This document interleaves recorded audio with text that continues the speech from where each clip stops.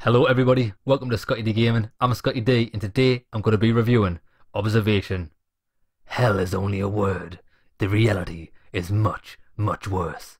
Let me show you.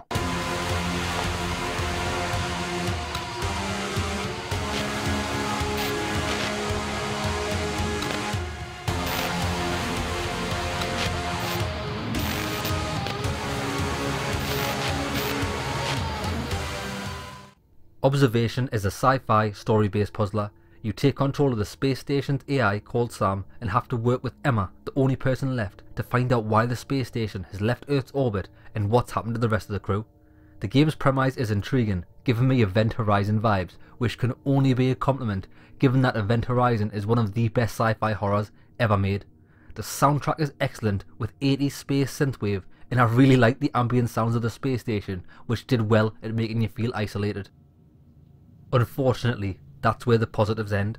Aside from the excitement of trying to uncover the mystery, which is an anticlimax in itself, nothing exciting ever happens, and it's an incredibly mundane experience made frustrating by the poor UI, terrible controls and zero signposting.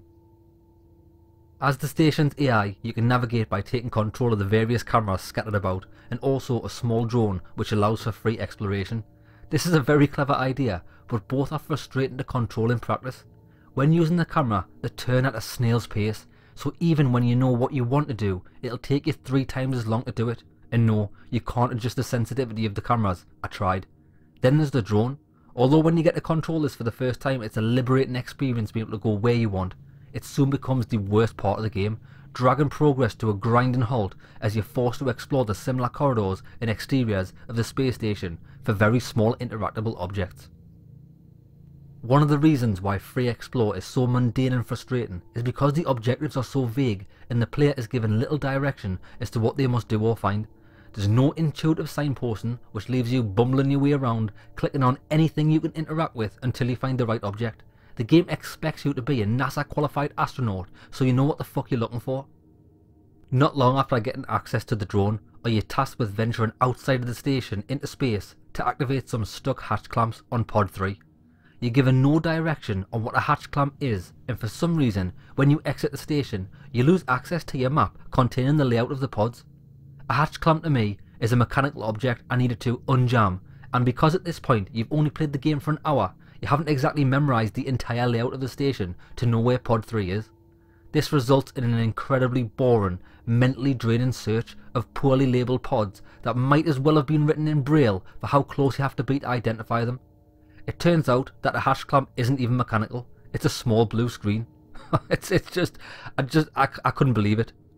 This is the first of many times where I nearly put the game down for good for disrespecting my time. I don't expect to have my hand held, but I do expect to be given the information to allow me to identify and locate what I'm actually looking for. When you do get to the hatch clamp, I at least expect it to be rewarded with a fun puzzle. I was wrong. The puzzles in this game do not deserve to be called puzzles. Most of them are simple button prompts or sequences the player must follow, and they're often repeated until you are lobotomized from boredom. The hatch clamp puzzle has you holding down and then releasing 2 buttons to activate each clamp, and each time it's identical. Every time you sync yourself to a piece of equipment, which you'll be doing very, very frequently, you do the same press 3 buttons minigame, and when you interact with the strange hexagon object, you just have to copy the symbols it gives you. Nearly every puzzle is a Simon Says minigame. It's dismal. If you are going to put a minigame as a barrier to progress, then you have to make it interesting or it just becomes a chore. The saving system is terrible. You can't manually save and you have to rely on checkpoints which are spaced in seemingly random and non-logical places. There's no way for you to check when the game is saved as there's no load menu. You can't rely on the white saving circle in the upper right because it's easy to miss and it also flashes upon leaving the menu. I lost a lot of progress near the start, including 3 puzzles and a cutscene, which you can't skip because the game never saved after the cutscene. You're scared to turn it off in case you lose progress. One part of the UI which I found to be counterintuitive and poorly implemented was the scan interface which you bring up with L2. This mechanic isn't used for any meaningful application. It's as if they put it in as a placeholder and forgot to do anything with it. The only thing it's used for is to relay certain info back to Emma, which is basically hold L2 to allow you to click on the only option on the screen. It's a button press for the sake of a button press. This scan should have been used as a guidance HUD for the current objective, which would have alleviated the boring search sections of the game. And the last annoying thing I want to mention about the UI is that you can't use B or circle to back out of menus. The industry standard has been completely disregarded here. Atrocious gameplay and interface aside, the visuals and effects are something special. Never before have I played a game that successfully made me an epileptic.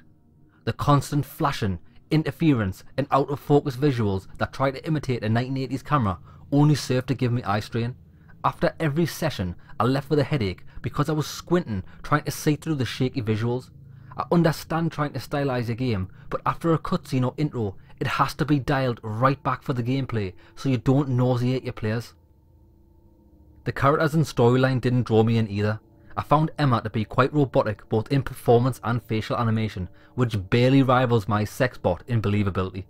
The most captivating moments from the story are not what the game provides, but what your own mind hopes that you will see. I was hoping for something mind-blowing to be revealed or something horrific like Event Horizon, but you aren't rewarded with anything satisfying. The game will take you approximately 6 hours to complete, which isn't very long once you consider that most of it is struggling to find where to go. And I'm glad it's not longer, because I simply do not have the mental will and fortitude to play it any further. Observation is a big disappointment, seeing as it came from the same team who gave us Stories Untold, which I absolutely loved. You can see that the developer No Code struggled to transition from a segmented, anthology-based game to a single cohesive experience. Not only should you avoid observation at all costs, but you should kill it with fire if you ever come across it.